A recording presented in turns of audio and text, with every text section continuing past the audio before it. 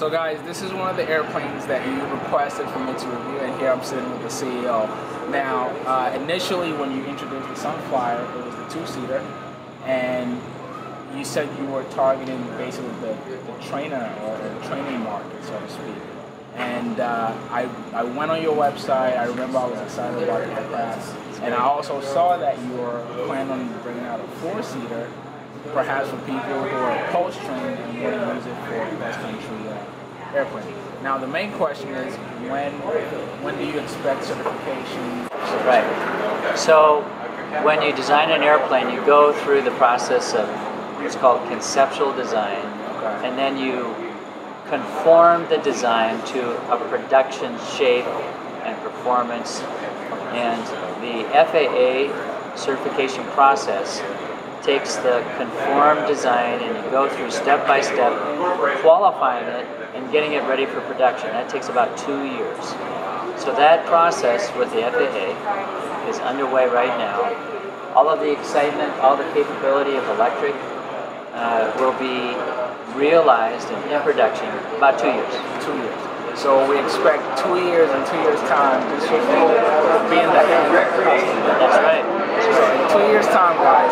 So now, in terms of pricing, I saw that, I'm not going to put out any numbers, I'll let you speak on the numbers. I saw some of the numbers on your site, so I believe the two-seater is expected to be around $250? $289. $289 for the two-seater. The four-seater is $389. Okay, still great value, because when you think of the older gasoline aircraft, you're looking at the Cessnas, and those guys cost $400 or so. Oh, easily, yeah. So you think about how much fuel you need to fly in a Cessna. Right. So it's usually 8, maybe 9, sometimes 10 gallons per hour. 8 to 10 gallons easy on that 170. Yeah. So depending on where you live, that could be $40 of fuel, or $45, or $50, depending on where you live. For electric, it's about $3 of electricity per flight hour. So instead of $50 of avgas, it's $3 of electricity for that same hour of flight. So what do you expect in terms of maintaining this aircraft, specifically the motor, and the fact that it's not, probably for customers, they probably have to come to you directly. They can't go to like their normal AP mechanic or whatnot. So what do you have to say about that? Yeah. So the first thing is, electric motors just don't break. There's one moving part. Basically it's bearings and magnets, one moving part. So then they don't vibrate, they don't require oil or fuel. You go from 946 moving parts to one moving part from a conventional engine to an electric motor. So the nature of the airplane from the outset is simplicity and of course great efficiency. Seimens is our motor provider from Germany. They get a great reputation for making excellent electric motors.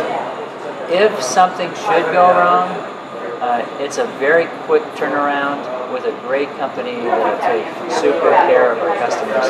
But fundamentally, the kind of customer experience to begin with is based on a product that is very, very simple mechanically, and therefore it doesn't have the traditional kind of new product issues that'll come up. Right. So I know I said that's my last one. A follow-up on that is with the maintenance and the fact that it's simple. So do you expect, for example, insurance to be lower, or just the maintenance costs in general to be lower as compared to a gasoline engine or a mechanical engine? Right. So from a maintenance perspective, the operating costs, of course, are fuel and maintenance reserves, annual reserve, etc. Those are all much, much less compared to a conventional airplane. Insurance is based on several things. the value of the airplane and the number of people it carries. So actually insurance will probably be roughly equivalent to a Diamond DA-20 or a Cessna 152 or a typical two-seat airplane carrying two people. And of course the hull value with a new airplane. But no real significant difference in insurance.